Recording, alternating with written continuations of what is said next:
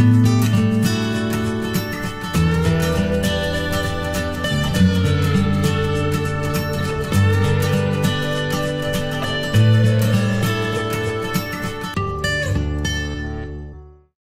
everyone. Thank you for joining session B here. We're going to be talking all about Indigenous foods this morning.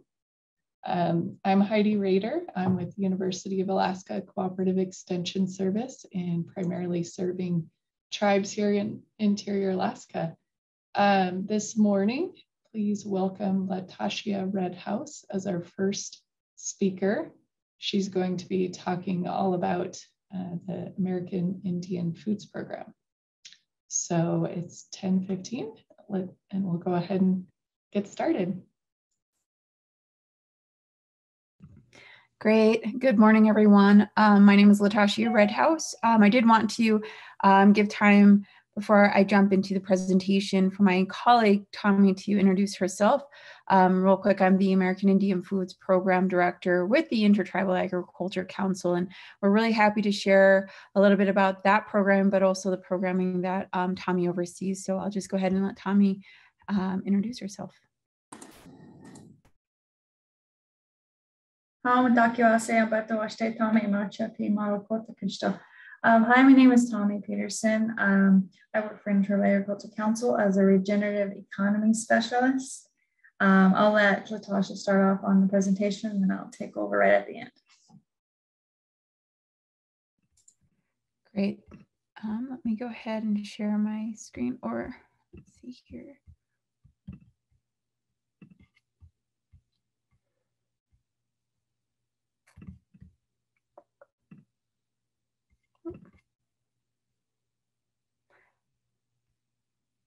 It's been a minute since I had to share my screen or share a presentation. All of a sudden, I'm kind of. If you go to view probably, slideshow. Oh, there we go. So it's a little tricky if you only have one screen then. Yeah. There you Great. Go. Awesome. Thank you so much.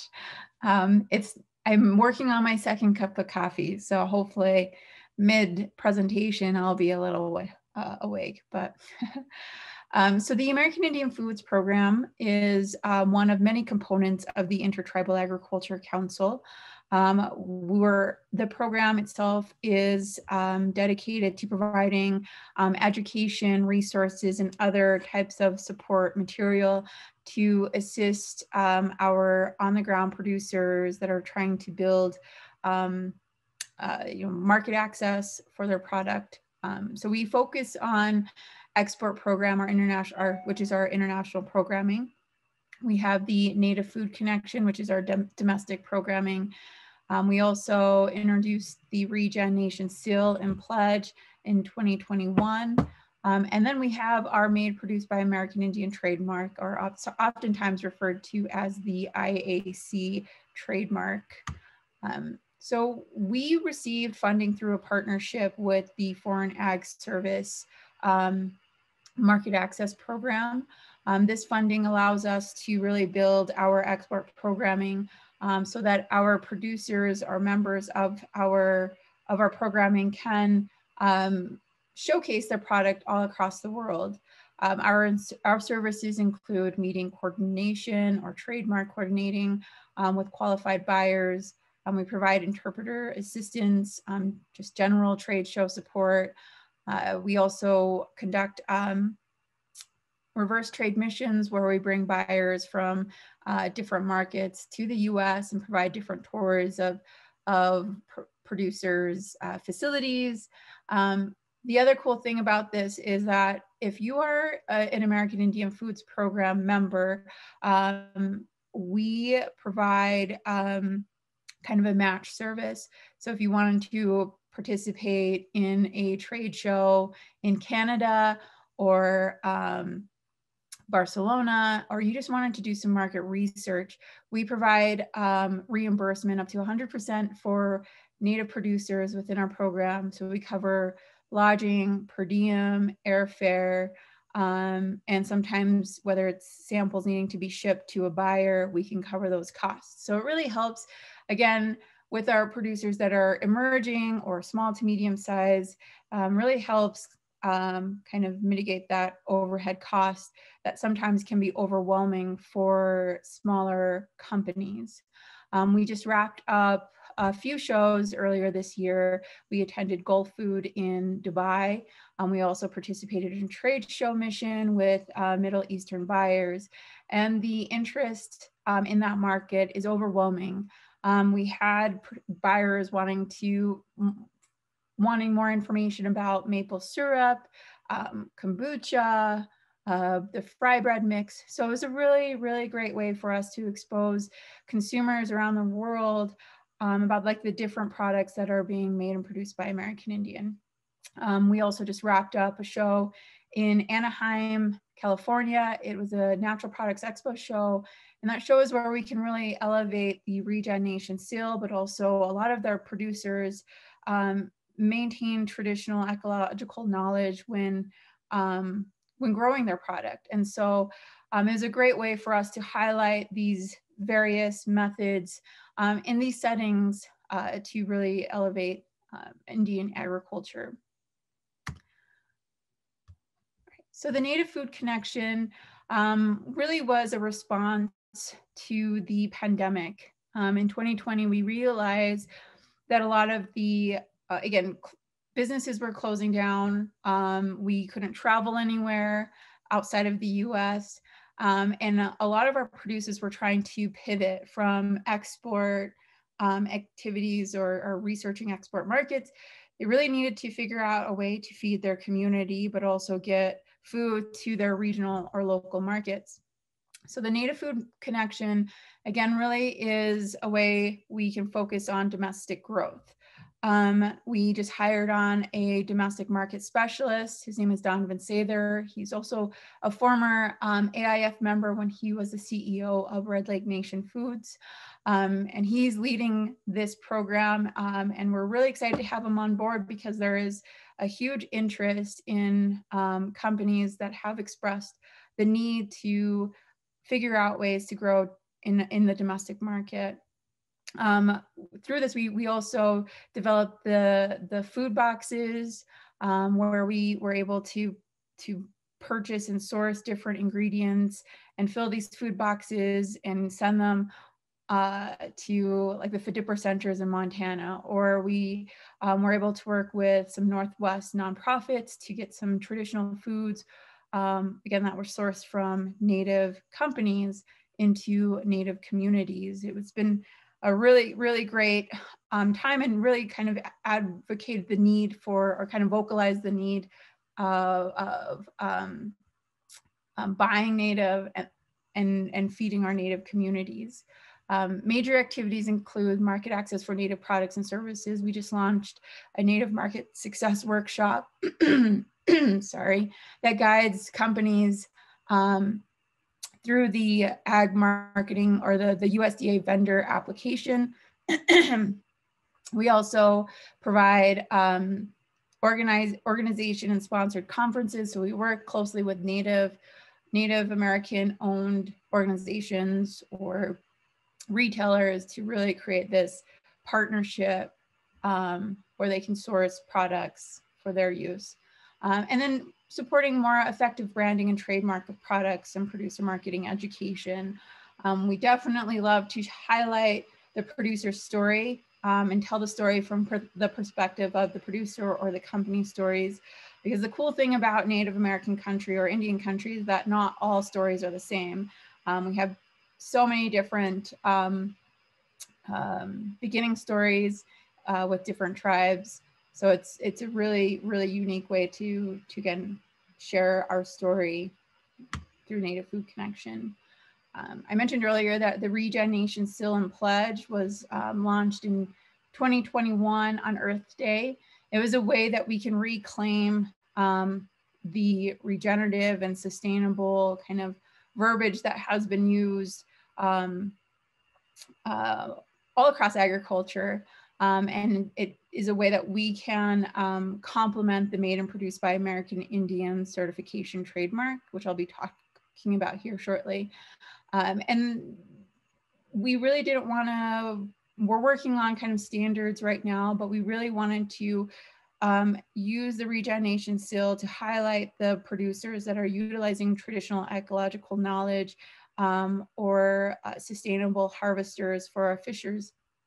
But we have this pledge, and it's listed out here on this presentation, which is work in tandem with my animals, land, water, crops to develop a mutually beneficial relationship with them in tune with the environment itself.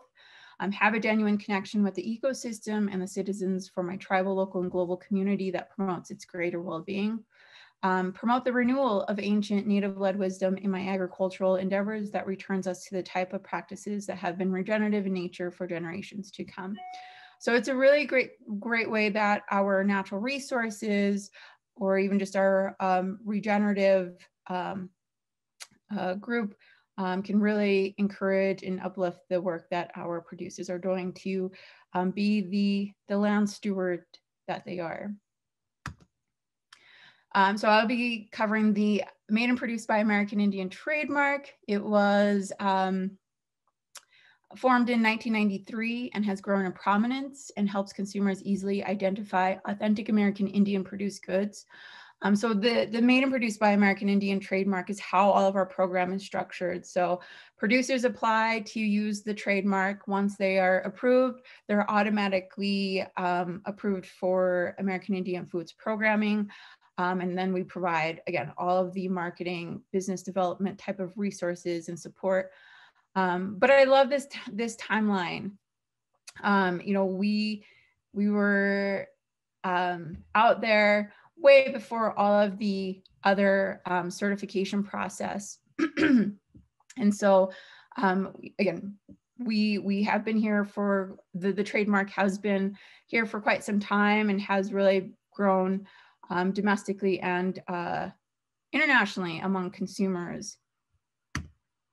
The Made and Produced by American Indian trademark is a certification trademark that authenticates that the product is truly made and produced by American Indian. The vetting process is very, we authorize the use. So once you apply, we vet and just ensure that this producer or company is indeed owned by a tribal member or a tribal business, or it is a tribal business. Through this universal emblem, consumers are able to easily identify authentic American Indian produced goods. Our producers or companies that are approved users of the trademark can apply directly to their packaging or to their product. One of our companies, or a couple of our companies, have applied the product directly to their packaging, like our kombucha, or they just use it when they set up their retail space. So I'll let Tommy go ahead and share. Thank you. So the Intertribal Agriculture Council promotes regenerative economies and highlights the benefits of investing in Indian agriculture while providing individual assistance on business and financial solutions that promote healthy and sustainable economic growth throughout Indian country. So we have this great technical assistance network. We have this amazing market access program. But we've realized that a lot of times our producers are needing even more in-depth detail on how to get in the market. And one of the biggest obstacles is usually access to capital. So that is where I'm hoping this program can come in. And we, first off, we're trying to encourage lending and credit institutions to provide innovative financial solutions that kind of work with agriculture. And we're really putting an emphasis on funding operations that are transitioning into regenerative agriculture or supporting those type of operations that have already been regenerative, the original land stewards, providing them the capital to be able to continue what they do. We've been able to see a lot of success in that. One of the greatest success stories would be the Native CDFI network. The community development financial institutions are able to provide credit in various ways. The one that was just developed in 2019 that's called Occupan is a native CDFI that's just for agriculture. And they're able to do lending in a different way that is sometimes, it looks more like they're investing in the producer. They're able to give them the opportunity to provide equity growth I'm able to do a little different things in our operation, like changing over to regenerative agriculture. So that is one of the biggest things that our programming with regenerative economies is focusing on. But also we're focusing on business management. So you want to provide business and financial literacy tools to help an operation to grow, but while also protecting the natural resources that we have left in Indian country. And then the second or the last part is market development. So I want to help with being able to provide economic research and market analysis on a domestic and international scale so that there is different pathways and opportunities for producers to take on all the different levels. I do believe there is opportunity out there for producers to do things differently. Competitiveness is great for markets, and I do think we can provide some different pathways, both locally, regionally, and of course on the global scale.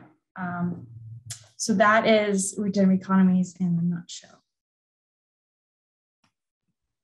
Great, thanks, Tommy. Oh shoot, did I skim over one more? Okay, cool. So I'll just leave it on this slide. But the overall premise of American Indian Foods, again, is to support our producers enter whatever market they're interested in pursuing. We just want to highlight the endless possibilities and the creative value that food entrepreneurs add to the tribal, local, and regional economy. And so, you know, if you are a tribal producer that is sitting on this call, or a fisher, and you're wanting to be more active in growing your local either food sovereignty or your access to foods or healthier traditional foods within your community, we'd love to learn about those efforts. I know a lot of people are or sometimes companies are a little hesitant to submit an application because then they think that they're going to have to go to Barcelona for a trade show. Actually, it's just a great way that we can focus on these different levels of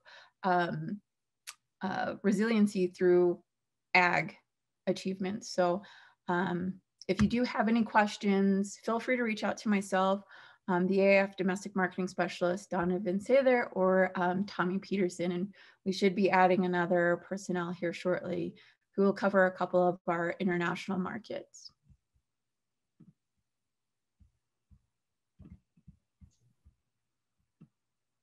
Thank you so much, Latasha and Tommy. Do you guys, are there any questions before we move on to our next presenters?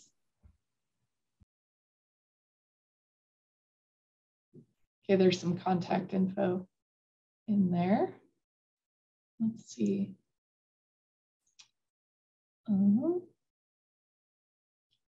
Great, well, thank you so much.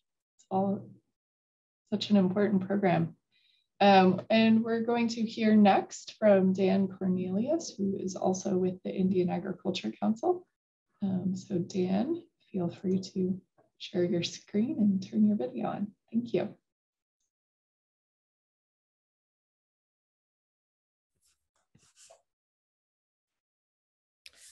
Good afternoon, or I guess good morning for Alaska. Just give me 1 sec. Let me pull up my PowerPoint.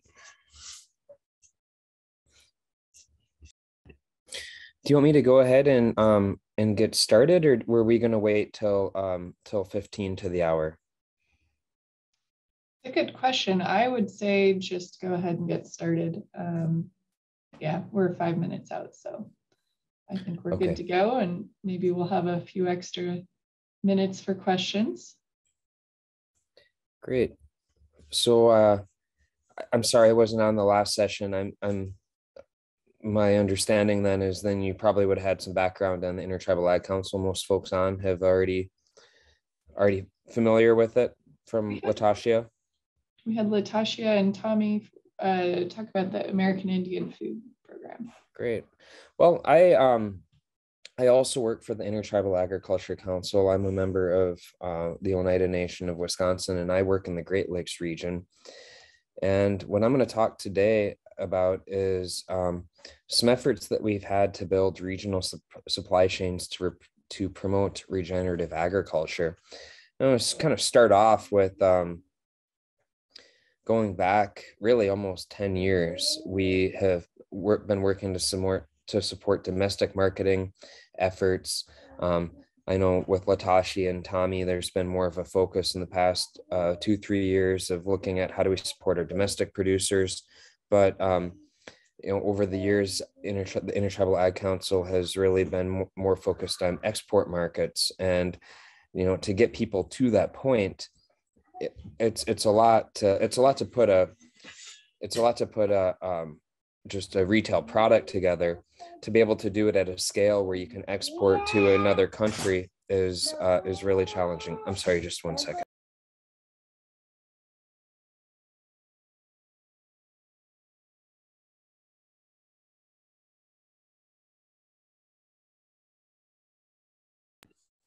My apologies. I have my 4-year-old coworker is had a couple of questions, but so we started back in 2013, a mobile farmers market. You can see the van here, and to try to provide more support to our smaller producers, and to build the regional connections as well as national as well, to support reconnecting trade routes, to support value-added products. And you can see here just a glimpse of some of those products. This was back from 2017, and wasn't even all the products that are out there then. And definitely we've got a lot more now, but just some of that diversity of what we have. It's really it's incredible to see, and just all of the different flavors and the tastes across the country is, I think, is one of the great assets that we have with our foods. So looking at the bigger picture of asking, what is the tribal ag and food economy? And these numbers, I know I'm sorry, I probably should have updated the slide for more of an Alaskan image, but we have at this point, over 80,000 Native American farmers, ranchers. We have a good number of fishers as well. For those ag sales, we're at $3.5 billion. And looking at what is our tribal food economy, $150 million roughly per year. It's been a little bit more lately, is going into the food distribution program and Indian reservations. And then we've got our retails, our groceries, we've got gaming and food service. So when we really look just within our own tribal food economy, it's substantial. And just to quantify, trying to quantify what is our gaming, our food service within our gaming operations.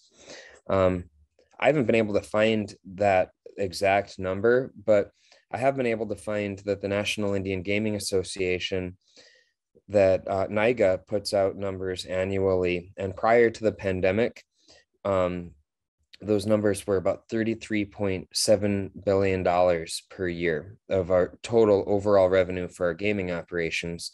And while they don't publish food service data, I did look at the UNLV Center for Gaming Studies in the Nevada State Gaming Commission. They did a study for the Nevada casinos, and they found that those casinos, roughly 22% of their revenue was food service. So we calculate that out at 33.7. That's almost $7.5 billion a year.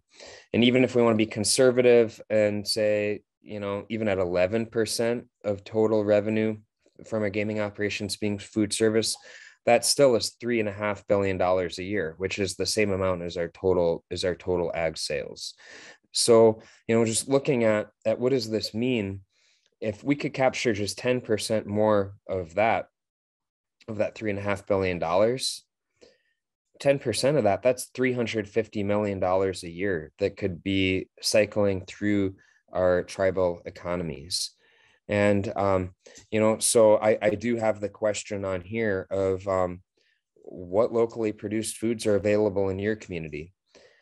There may be some livestock in Alaska, but I know that it's going to be more of fish and the mariculture of, it's going to be a lot of whether shellfish, even some kelp, but then, the reindeer. And so, I think it's important to really look at regionally what are our foods and what is available, and how can we do more to build our regional economies to be able to support our producers while keeping more of that food local.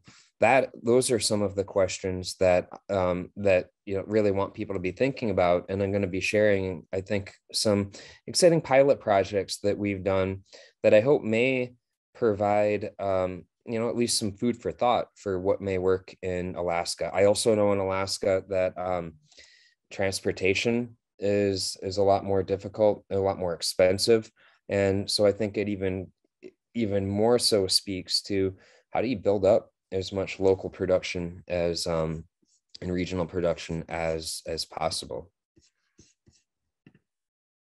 So this is just the Rocky Mountain region, and why I'm showing Rocky Mountain region is just as an example for, this is similar across in the lower 48, that a lot of our native lands are controlled by non-natives, and it correlates out with then the sales off of our lands.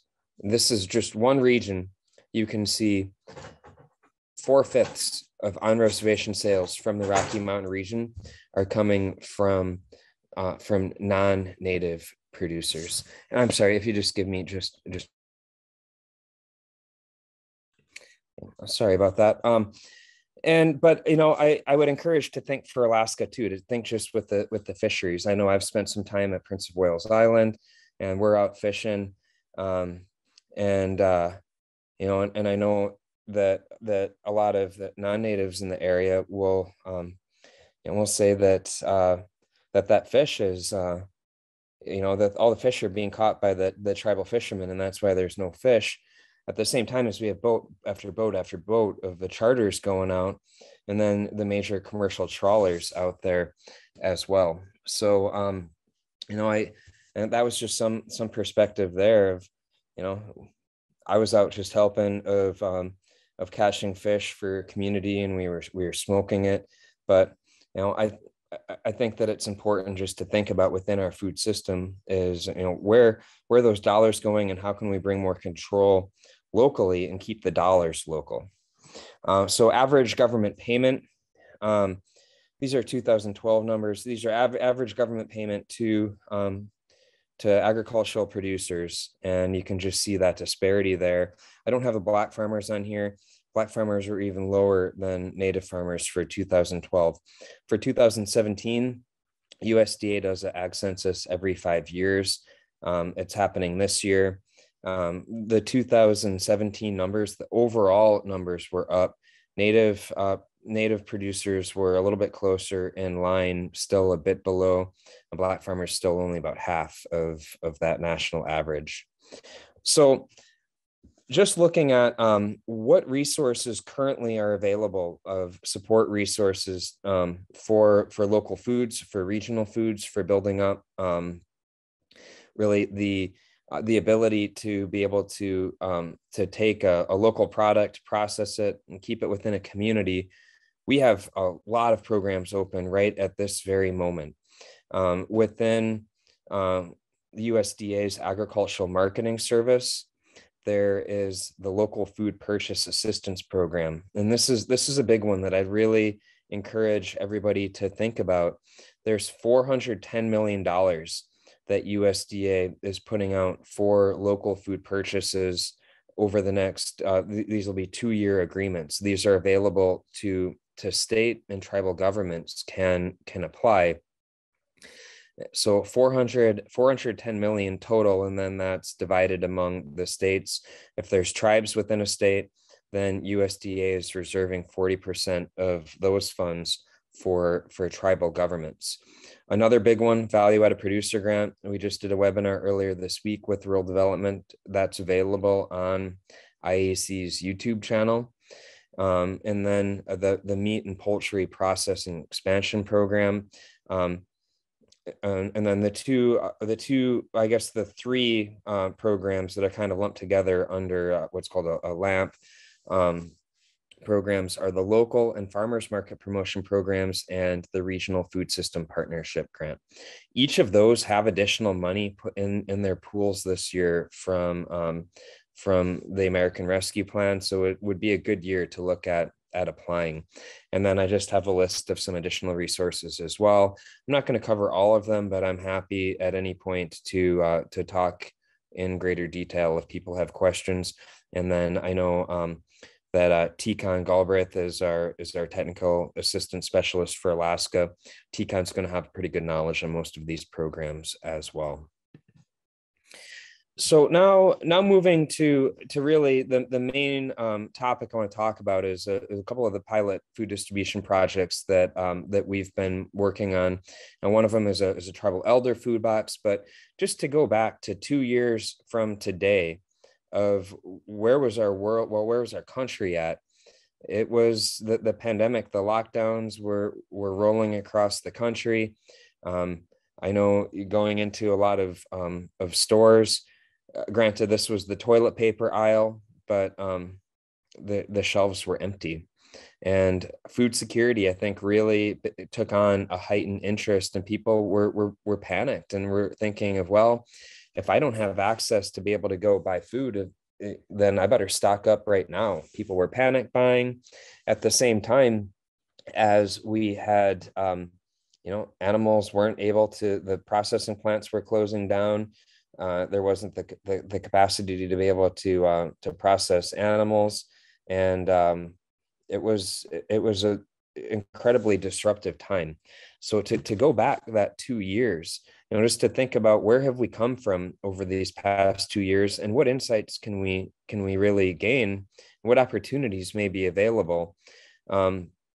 Intertribal Ag Council had done a survey in spring into early summer of 2020, and we surveyed producers, tribal leaders, and distribution programs outlets, and just to look at what were the biggest concerns, what resources were desired.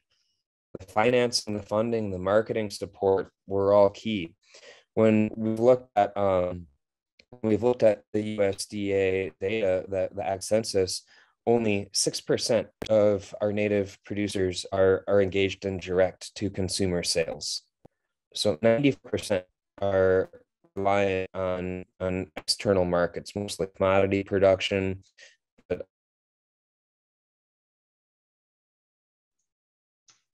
I think we lost Dan there.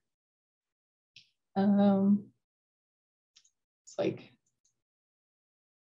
like Dan is gone. So hopefully we'll give him a couple minutes to jump back on. And for those of you who may have joined, we're a little bit ahead of schedule. And so we're about halfway into Dan's presentation on navigating the USDA to maximize opportunities for tribes. And he is with the Indian Agriculture Council.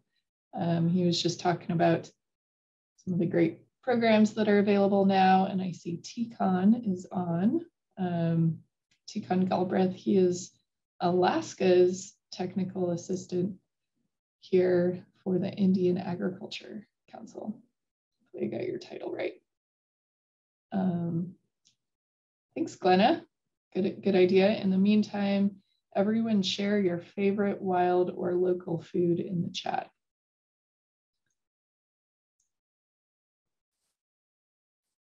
Oh, we got Dan back.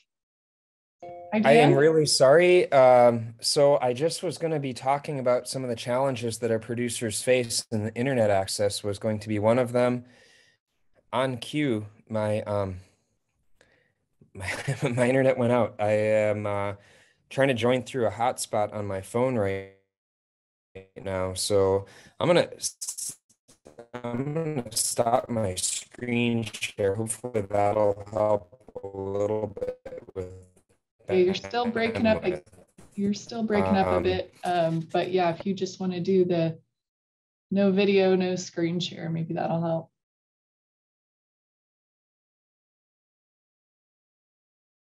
Slides are, can you hear me okay right now? Not great, but we could hear you a little bit. Oh, can you hear me? Can you hear me better without a screen share? Oh, we can hear you. I'm sorry, can you hear me any better now? You're a little bit delayed. Okay. We understand about poor internet here in Alaska, that's for sure. So yeah, you know, we have a storm that's coming in right now, and so I think both for my phone and my internet is I don't know, it's just all of a sudden it's just totally cut out. Can you hear me though? All right. it's okay, and I could also get you the phone number, Megan. I'll look that up. And did you share your presentation with us ahead of time? I don't see I don't think so, but I've got a PDF of it.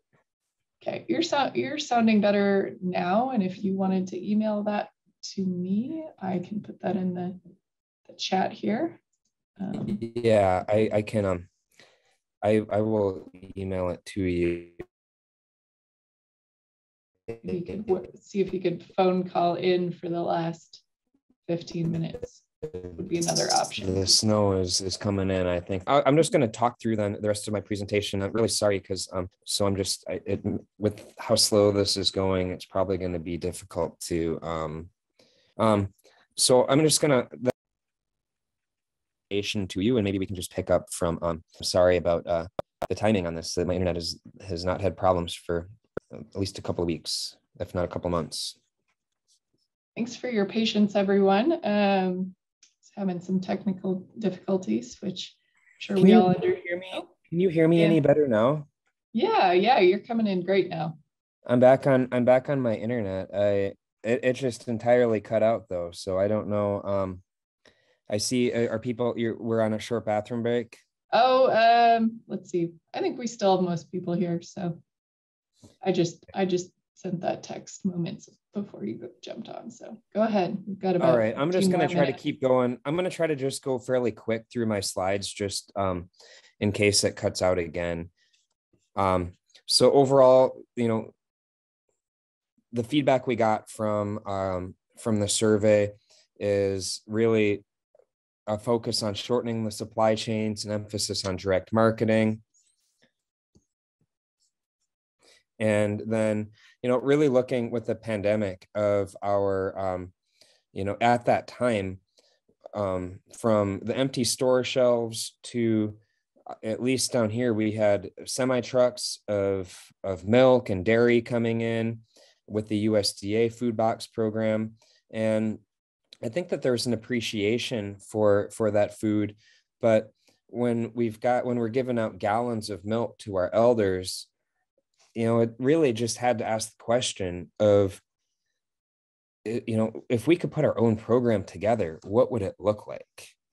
And so that led to, you know, to discussions. And for us, one of my friends, Greg Johnson, had developed this Ojibwe seasonal harvest calendar.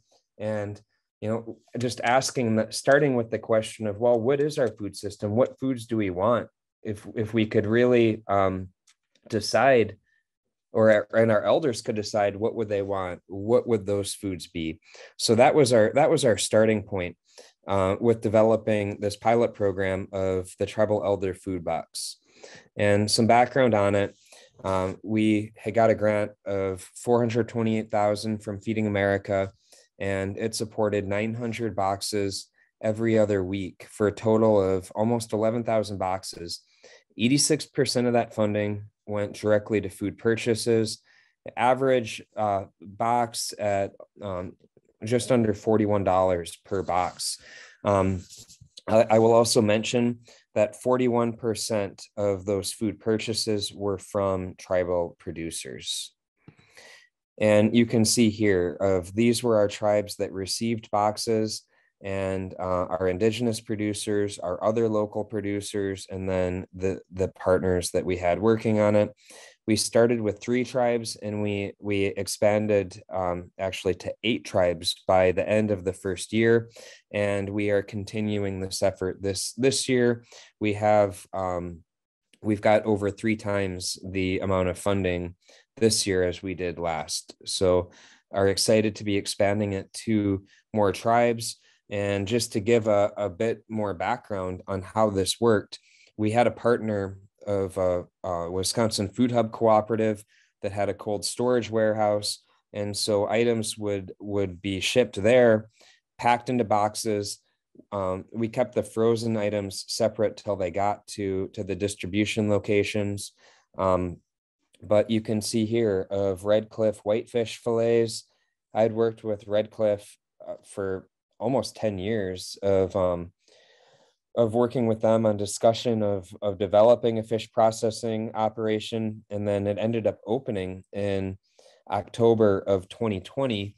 So the timing was good that they were able to get the product in, and the prices that their fishermen are getting for that wholesale fish have increased substantially. So to see it going in, that's one of those items.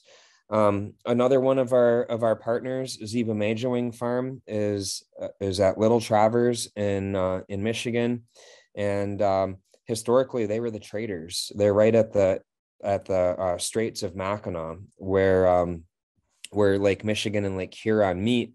They've got a vegetable farm there. They also have a market, and we were able to buy carrots and potatoes. Their farm manager, he told me that one sale, when I drove our van over to pick it up, that one sale would have taken them a month of doing farmers markets 3 days a week for an entire month to be able to reach that same amount of sales. And knowing that the food was going to tribal elders, it just made it that much better. We were able then to get them boxes as well for their elders.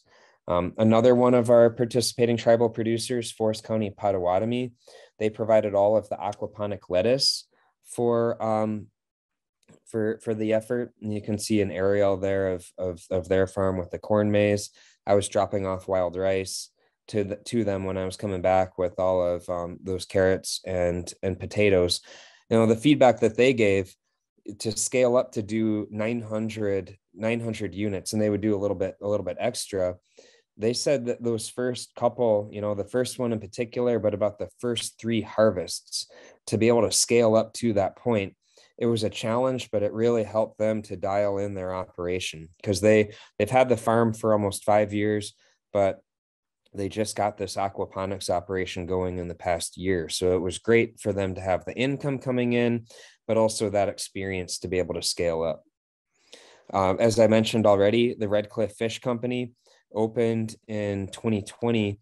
We worked with them of providing assistance on obtaining one of those USDA value-added producer grants in 2015, and then it provided some assistance on that value-added producer grant. And ultimately, the feasibility study that was done with it went to putting the plan together for this fish processing operation, and help them to secure the capital and additional funds, and a lot of grant funds, to be able to get this fish market and fish processing operation up and going. I'll just also make a note of this is herring here, and that herring, that Lake Superior herring, personally, I think it's one of the most delicious fishes. It's one of my favorites. It's been almost kind of a waste fish over the years, that it's harvested largely for the eggs. But when they opened, all of that publicity that they were getting, the customers started becoming aware of the herring, and and the overall market interest in that herring has increased now. So it was kind of cool. It's just that larger impact that their presence has had. Now, our biggest limitation with the first year of that program of the Elder Food Box is it was limited to perishable items. We wanted the flexibility to include some wild rice, some maple syrup. So we hosted a fundraising dinner at my farm, and we're able to raise enough money off of that to be able to provide wild rice. And then one of our partners, the Oneida Food Pantry, had a grant that was able to purchase syrup. So we were able to look at some ways to raise some more money and funds to get more product into the program. Here you see some of the wild rice from Bruce Savage at Spirit Lake Native Farms, and really grateful that Bruce was able to help to source that hand harvested rice. Just a few more slides here of the recipient feedback was critical, and going back to a lot of where these efforts started was, all that milk and dairy coming in, but really looking at how do we build food security while supporting our producers. We tried throughout the process of with the first year to put together boxes that we knew that the elders were going to appreciate and use those foods. We did a survey as well, and you can see here just some of of the highlights of the favorite items, and then what they requested more of, and working on on incorporating more of those requests for this next year. And you can see here we've got at this point $1 million secured. We should have the 300,000 from Feeding America. Looking to expand from last year 900. We're looking at 14 to 1,800 boxes every other week, and a total of 16 distributions from May to December, and sourcing again as much as we can from tribal producers. I've got the slide here again of some of the additional USDA support resources.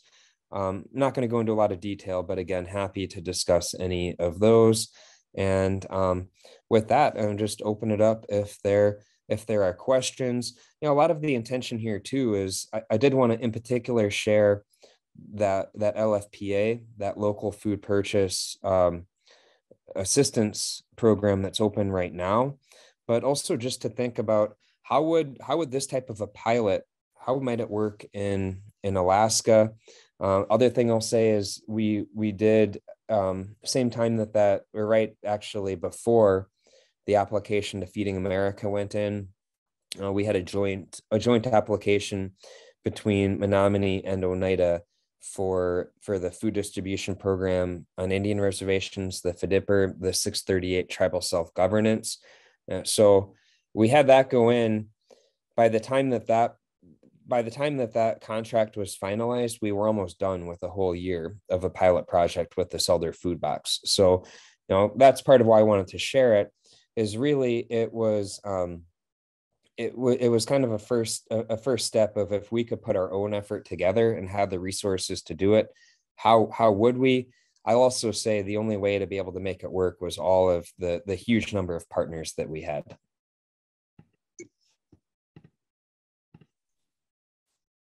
So great, Dan. Thanks for sharing, and glad your internet is working.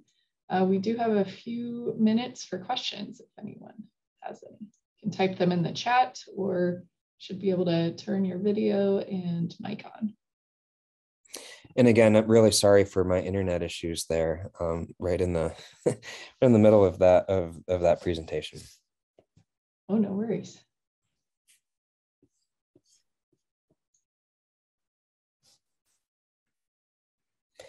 So I guess my question is just, how might this work in Alaska? And, kind of going back to what are your local foods? I mean, I know fish.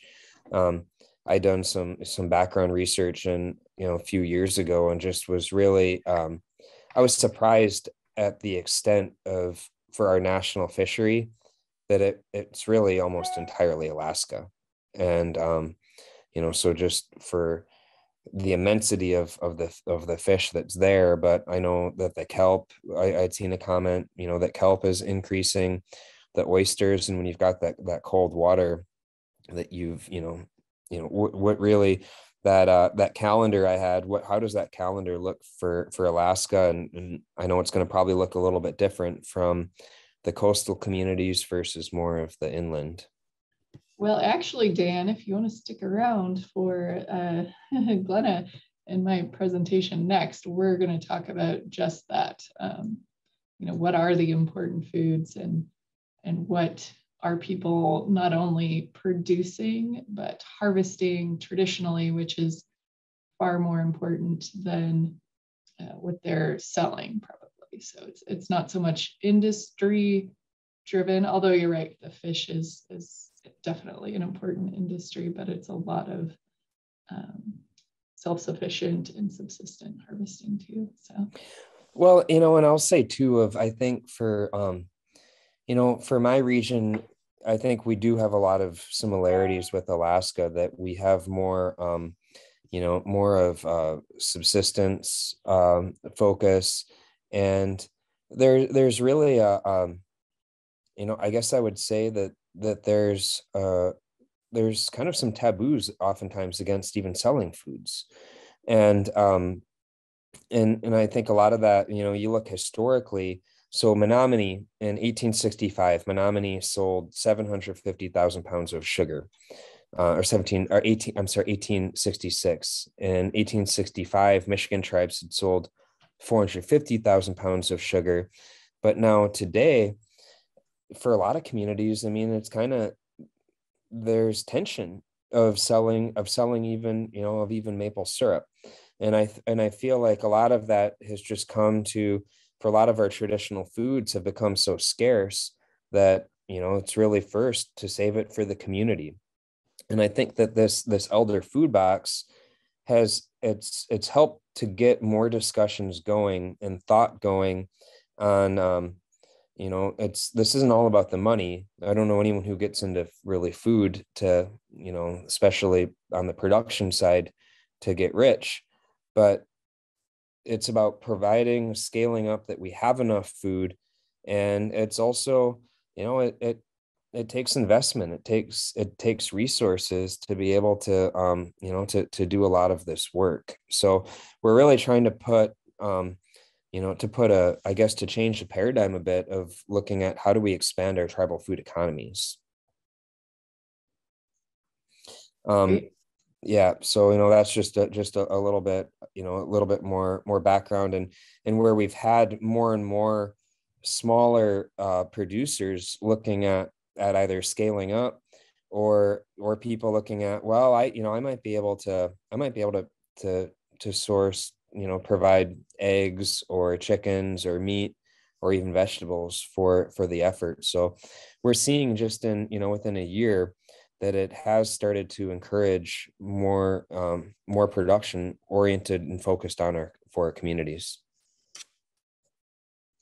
And I do see a question, are elders, or any of the elders receiving these food boxes also receiving food packages? Yes, some of them are. We don't have, none of the participating tribes have had income restrictions or income based decisions on who gets the elder food boxes, though.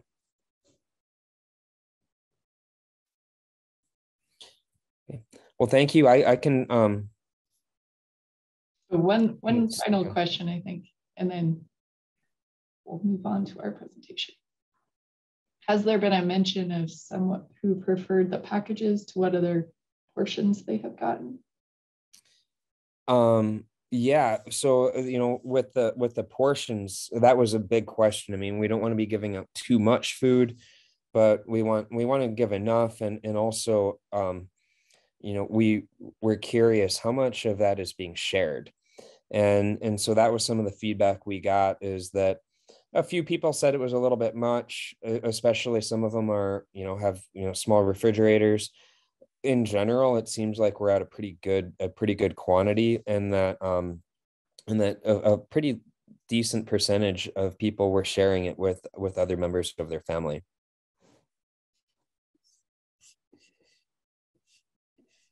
Great. Well, thank you so much, Dan. All such a great program and super interesting. So I've introduced myself already. I'm Heidi Rader, the moderator and now the presenter, and I'm going to present with Glenna Gannon, who's a friend and colleague. We've worked together here at Cooperative Extension Service at the University of Alaska Fairbanks for quite a while now. And we are going to be talking about a project to assess the needs and goals of tribes in Alaska around food and agriculture needs.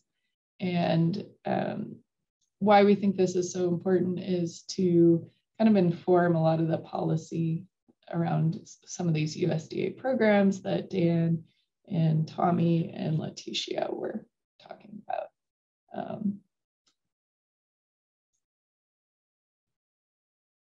I'll let Glenna, if you want to introduce yourself quickly. Thanks. I was trying to find my mute button. I'm sharing screen. You think I'm new to Zoom. Hi, everyone. Thanks, Heidi, and I'm happy to be here. As Heidi mentioned, I am Glenna Gannon. I work with Heidi at the University of Alaska Fairbanks in the Institute of Agriculture, Natural Resources, and Extension. I've also been helping Heidi out with the federally recognized tribes extension program for about 10 years now. And so a lot of this work that we're presenting today is sort of built on those experiences and a current project that we have funded now by the Native American Agriculture Fund, which Heidi will tell us a little bit more about. Oh, but first, Heidi, do you want to? Sure. Yeah, just wanted to acknowledge that we're here, acknowledge the Alaska Nations, where the traditional lands of our campus is here on the Trothyeta campus in Fairbanks, where we live and work. So, yes, we are grateful to live, work, and have fulfilling lives on this land that was stewarded by the Dene people of the Lower Tanana River for millennia before us. All right. Oh, and here's some more context. I know this is one of your favorite graphics. Heidi, do you want to share more about this? Yeah, I love this graphic. This was put together by Jared Williams, and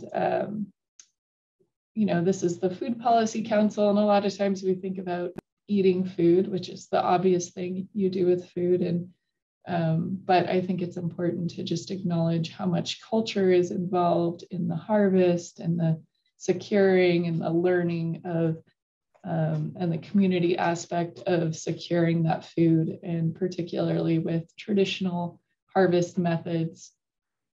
And so I just love this graphic that demonstrates that so well, that eating is just the cherry on top of what we do with food. And I think that's what we're really trying to understand with this project is, what are all these other aspects of gathering food, and what do people really want to do? Because with the U.S. Department of Agriculture, and as someone who is supported by USDA through grants, we often come at food with the idea that cultivating and farming and ranching is the ideal, but sometimes the farming and the ranching can actually,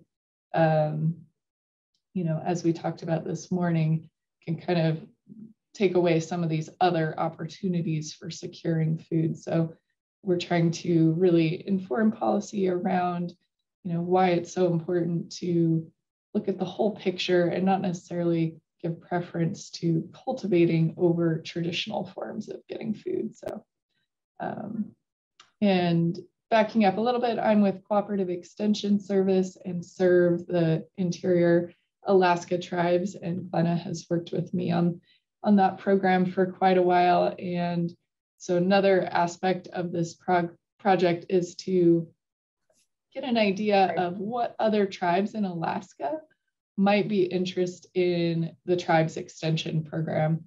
And so I'll talk a little bit more about that later, but basically, if anyone's familiar with 4-H or the Master Gardener program, those are all cooperative extension programs. But with the tribes extension program, it can also support traditional cultural language, education, and and just advocacy as well. So it's not limited to just farming, which is also a great aspect of that program, because many of the USDA programs do require that you are a farmer or a rancher. And so for Alaska, we're always trying to help tribes fit into access those programs while not being necessarily a traditional farmer or rancher. So, and Glenna, maybe you want to talk a little bit about the research too, and how we're informing that too. Yeah, so Heidi kind of outlined it well. This, the impetus for this work is to help us as the researchers do our job, which and we're not necessarily approaching this as just researchers, but as people involved with the FERTEP program, help us achieve the objective of our roles in order to really support the fostering of healthy food systems and tribal sovereignty in Alaska. And so Heidi will talk more about the FERTEP program and how this work ties into that a little bit later on.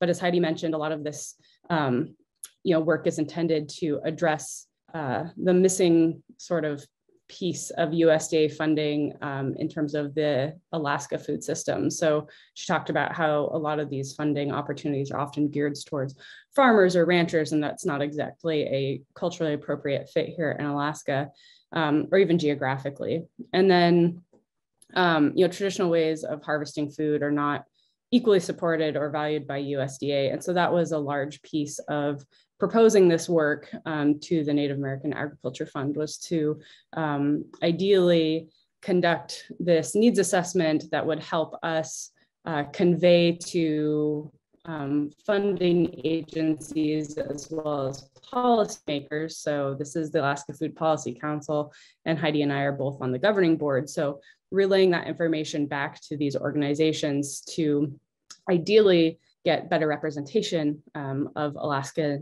specifically Alaska Native needs into these programs. So we're doing that specifically by working with tribal organizations to get at that, which I'll talk more about in a second. But here's an example of what we're talking about, right? So the definition of agriculture and farming in the United States context by the USDA is fairly limited in scope. And I think we're probably all fairly familiar with the sort of Western contextualized idea of farming and agriculture, and how that doesn't always jive with indigenous food production modalities. I'm using production kind of loosely here because that word doesn't always match up either. And I've been sharing this example a lot recently, so forgive me if you've already seen it. But this is one of the kinds of things that Heidi and I and the groups that we're working with like the idea of, is that some of this work could potentially work to inform the definition of agriculture for Alaska in particular, like it has in the Yukon Northwest Territories, which does include things like herding wild animals such as caribou, harvesting indigenous plants and berries. In Alaska, ideally, this would include marine harvest of marine plants, animals, and fish.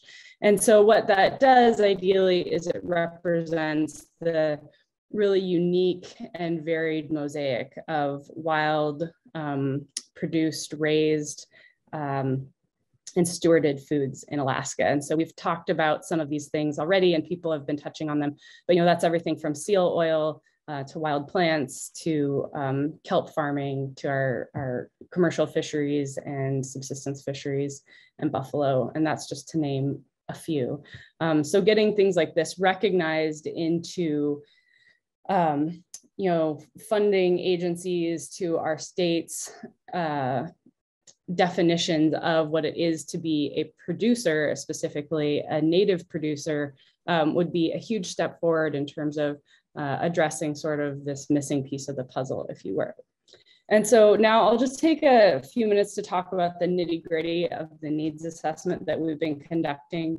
We're mid-process, and so this is sort of serves as a status update and also what we've learned so far. Okay, so how is a needs assessment done? And I'll try to keep this as not boring as possible. So the first step is we worked for about a year to form some regional steering committees. And I have an example here of that represents sort of the representation in our Southeast Steering Committee. I didn't do a node or a bubble like this for each region. But we have worked with several, so it's a statewide project. I'll mention that. And we've worked with Southeast, we've worked with the Aleutian Pribilof Islands region. We've worked with some folks up in the northwest of Alaska, and then through Heidi and I's association with the Tanana Chiefs Conference. And that sort of serves as our interior node, if you will.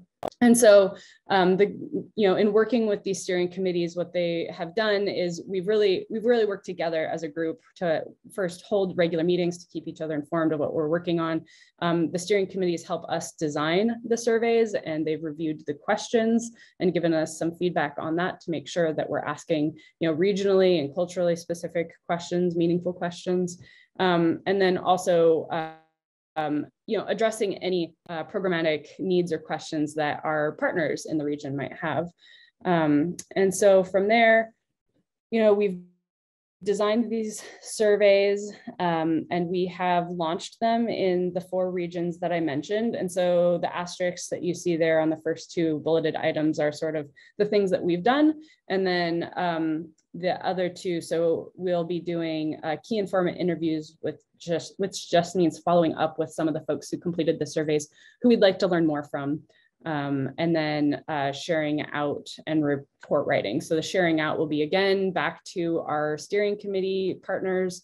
It will be to the Alaska Food Policy Council, and ideally those reports, once finalized with the input of our regional steering committees, will be shared with policymakers. And I will just mention that our surveys and key informant interviews do have some compensation associated with them. So we do value people's time and are making sure to account for that. So like I said, this is just a status update, and this is sort of a continuation of that.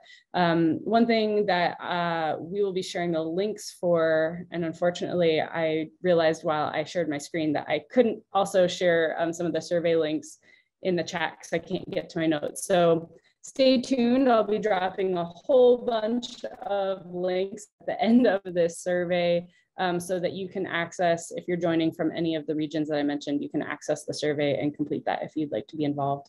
And Heidi and I will also provide our email addresses, because if you're interested in just getting more information or knowing how you could get involved, we would love to talk to you about that. We're still very much in the process of gathering information that will go in ultimately into our summaries of what we found for each region.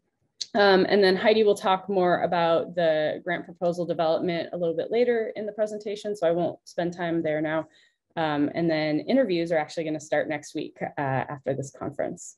So here's the kind of information. This is just a preview. None of this is published data, and so it's not something that will be in a report or that we will be sharing in a more official capacity just yet.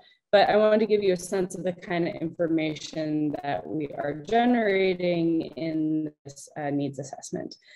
So this is just from Southeast Alaska, although there are some parallels with other regions that we've been working with.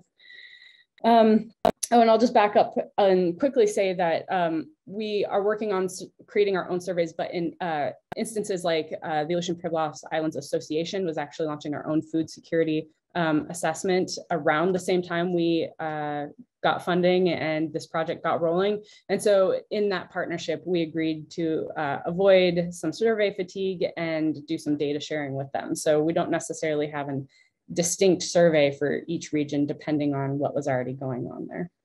Okay, so quickly, this is probably a lot to digest really quickly, and I acknowledge that. And if anyone has questions or would like to go back to this, I'm happy to share. But the point of these couple of slides, I just want to point out that, you know, the things that are not necessarily,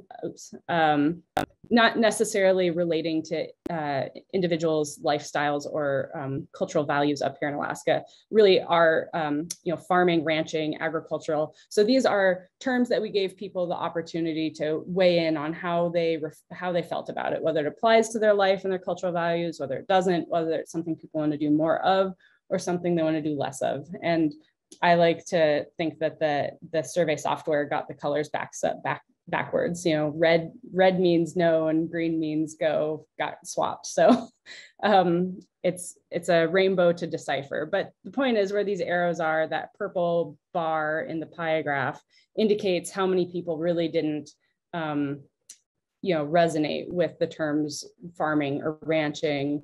However,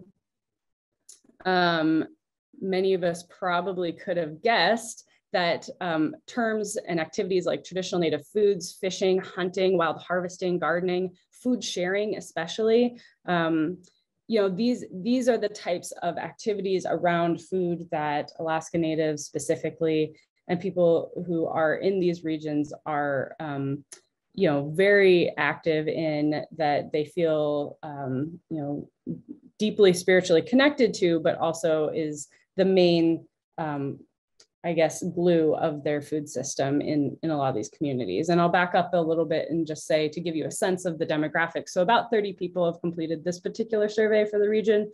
And of that, about 65% are Alaska Native. So there are some of those folks from the regional steering committees who are serving Native communities or organizations who have also taken this survey. So it's not exclusively Alaska Native, but it's predominantly. All right, so that just kind of, I think it's reiterating what we all know, but the point of something like a needs assessment is to come up with some data that we can point to when we're making the case to places like funding agencies and our policymakers, right? So here's just a few more of the types of questions that we've asked and the responses that we've got. And I'm going to go through this fairly quickly in the interest of time.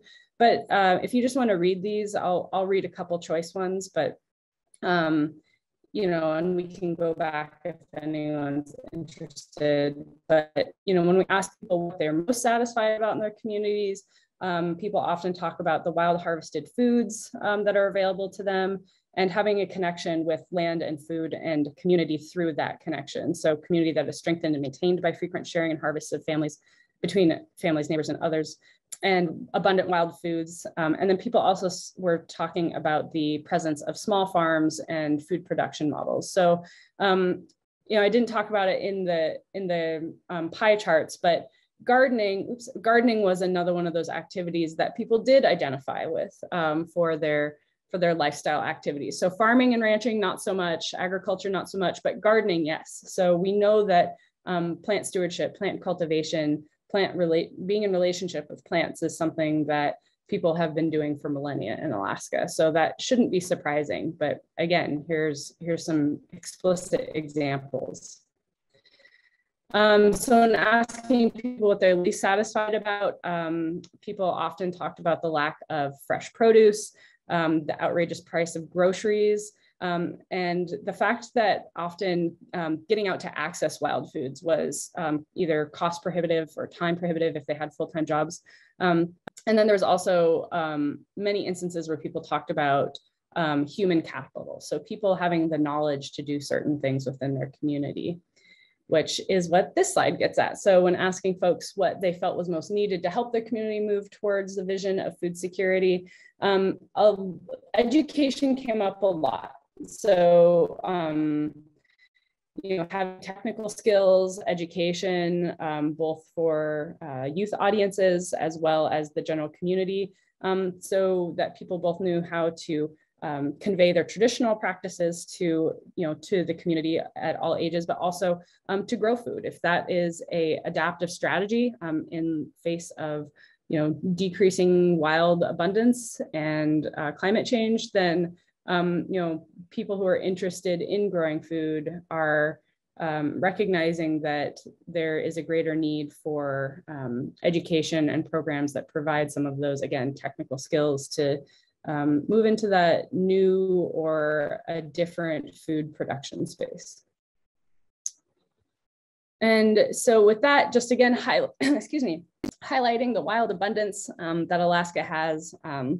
We think of producer as an agricultural term potentially, but I think here in Alaska, sorry, I just got something stuck in my throat. But here in Alaska, that means so much more. And so that is, you know, the nugget that we're trying to get at. And so I'm going to excuse myself and hand the mic.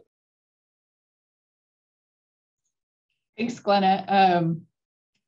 Yeah, I think you covered the survey project really great, and thank you all. I've been fielding a bunch of questions here over in the chat, a lot of which have to do with the Tribes Extension Program and also the processes which we're using to go about this project. So one of the questions had to do with which regions we're working with, and also are we following appropriate rules and kind of guidelines for doing this type of work. So Glenna, if you have anything to add in the chat, I will move over to the presentation and focus on kind of explaining a little bit more what the Tribes Extension Program is. So, so if you wanted to go, yeah, perfect. So what is the Tribes Extension Program? So one of the really wonderful things about this program is that it is a close partnership with a tribe, or in the case of Alaska, a group of tribes. So I have been working in this position funded partially by the federally recognized Tribes Extension Grant with Tanana Chiefs Conference, which is a tribal consortium here in interior Alaska of 37 tribes for 15 years now. And I think it's a great program because it is flexible, and I'm always trying to help the tribes in the region access some of these other USDA programs, whether it's NRCS or Farm Service Agency. And a lot of these programs are geared specifically towards farmers. And so part of what I have been able to do, I think, is help USDA programs or program leaders understand better the needs of tribes in Alaska, and then also help tribes in Alaska see how, even if they don't consider themselves a farmer or a rancher or want to be a farmer or rancher, maybe they can access those programs even if they don't quite see themselves as a farmer, but they're a food producer, they want to grow food. And so one of those programs that we kind of were able to access was the Beginning Farmer and Rancher Development Program. And maybe even, I think I've seen a few people who were past students of that program called the Alaska Grower School. And so we kind of, we said producing food is important to villages. We don't have a lot of farmers, less than 50 Alaska Native farmers in the state, but there's all these folks who do want to learn how to grow more food, and either for themselves or their community. So again, that's a distinction between a farm is where people usually sell the food, not just grow the food for themselves and their community. But of course, we all know that's still just as important. So if you can go to the next slide, Glenna.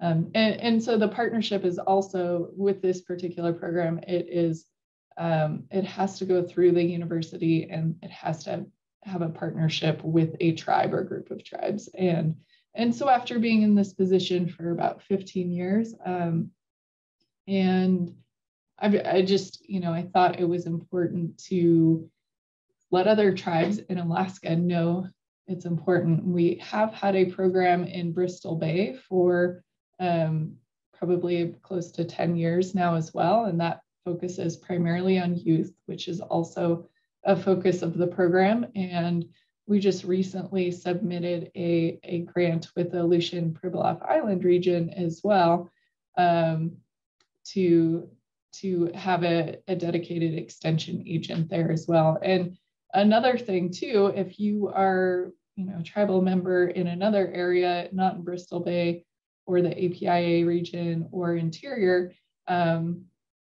with Zoom and with all the virtual work we're doing, I've expanded my focus to serve other tribes in Alaska as well. And so not just in interior Alaska too. So we, you know, and of course, Glenna is working with me on this program as well. And just with all of the virtual options, we're able to expand and serve more tribes in that way. So, so these are some of the focuses of the FERTEP program. Actually, could you go back? Oh, thanks. And so as you can see, it's not just farming and ranching, which is also unique from a USDA funded program. It could be an adaptation to climate change, language preservation, cultural preservation. We've even done skiing with youth. We do food preservation, traditional, you know, of course, traditional foods like salmon, moose meat, high bush cranberries, and so it's very much driven by what tribes request, what they're, you know, the education that they're interested in. So we always wait for an invitation and a workshop request, and so tribes are very much driving this program. And let's see. So Glenna, could you, I see we only have a few more minutes, so let's go to the next slide. They're kind of jumping around. I'm not sure what's going on there, but there we go. This is another program that's available, the Master Gardener Online program, statewide, and it's all virtual. And lots of YouTube videos out there as well. Of course, those are open to anyone. And if we could just go to the Get Involved slide now. If you are interested in helping get the word out about the survey that Glenna talked about, that would be super helpful. We are going to do phone interviews as part of the survey as well, and we do have compensation for those too. So, so if anyone is willing to spread the word, please get in touch. Another great way to stay involved with this project is by joining the Indigenous Foods Working Group. And of course, this is one of many projects that group is working on. It's really just an opportunity to connect with other people working to promote Indigenous food sovereignty and Indigenous foods in Alaska as part of the Alaska Food Policy Council. And go to the last slide. Got our contact information up there. And so you can send either one of us an email. This is the website for the Tribes Extension Program as well. It's on the Cooperative Extension Service site. And I think we have about 3 minutes for any final questions before we go to lunch. I'll just say I'm really sorry about the slides jumping around. I'm trying to respond to chat, but like every button I use is advancing or doing something with the slides. So I'm sorry for a bad piloting here. And for some of you, I'm trying to respond in the chat to certain questions. And maybe I'll just speak up quickly rather than try and actually type them in. And to Carl, I was just trying to say that's an excellent and totally fair question regarding data usage. So to your point, that's exactly why we set out at the beginning of this project to work on developing relationships with these regional steering committees. And so those are, you know, purposefully made up of tribal organizations like Tlingit and Haida Council, like Aleutian Pribilof Islands Association, so that they're really helping guide this work and the needs assessment, because they know their region much better than we do, and we wouldn't assume to. And then those are also our partners for data sharing. So the information that we gain from this will be shared, you know, in reciprocity with them. It will also be shared, as Heidi had just mentioned, with the Indigenous Foods Working Group with the Alaska Food Policy Council, which is made up of a lot of Indigenous food leaders in our community. I think a few of you are on here. I've seen Tia and Tikon, and you know, Ronaldo Anguson, and quite a few folks. We have worked together sort of from the outset of this project to try and identify the best ways to both gather this information, but then share it back in a respectful way. So I hope that answers your question. And if not, I'm happy to answer more. I think I'm gonna stop the share and try and drop in some links to the chat that I wasn't able to while we were talking. And again, I'm really sorry for the, for the jumping around. That was 100% my bad. First, let's see. Yeah, Heidi's dropping in some. And I just wanted to say this presentation will be recorded and is being recorded. So I would say, feel free to send us an email if you would like a link to the slides, and we'll just double check we're ready to share some of those survey results out. I guess if it's being recorded, it's already being shared. Thanks for all of your great questions. Glenna is sharing survey links over in the chat to those regional surveys, and hopefully you guys captured our emails. I'll just put those in the chat again too. And I'll just mention, you know, if you are interested in taking the survey, there's a few links in there, and I tried to separate them out, and just make sure if you're going to take one, you try to identify your region. So if you're anywhere in Southeast Alaska, and if you're not sure where you should maybe fit in, or if we don't have a survey for your region, like we are completely aware that while this is a statewide program, we don't have like the North Slope represented in these surveys. And that's not for any reason to exclude them. That's, you know, we have a limited time period, and Heidi was working on getting some of those FERTEP grants written. And so we were at this time building on the momentum of the partnerships we had, rather than spreading ourselves too thin in trying to develop, you know, momentum where we didn't have it yet. It doesn't mean that those regions are purposefully excluded. And if you are from, you know, South Central or, you know, the Northwest Slope and would like to be, you know, involved in this project, or help us form a steering committee, we would love to hear from you. So yeah, Heidi shared our emails. Please get in touch if you have any follow-up questions. I know we went over a lot.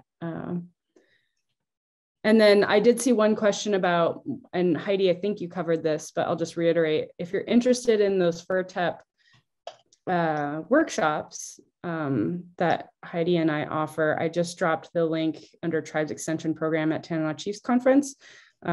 So that's the best place to find contact information, as well as information about the types of workshops that are offered, and where you can make a request for one.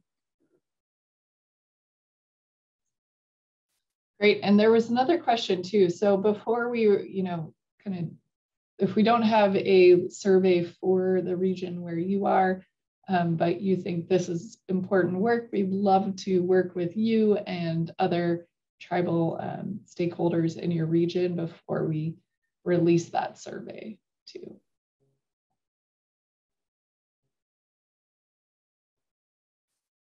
So thanks, Irene, for your question. We are 2 minutes over. We have a short lunch break, so I'm going to go back to my moderator hat and let you know that we have a half-an-hour lunch break. So thank you all for joining and your excellent questions. Please get in touch. And if you have further questions and would like to work with us. So thanks again.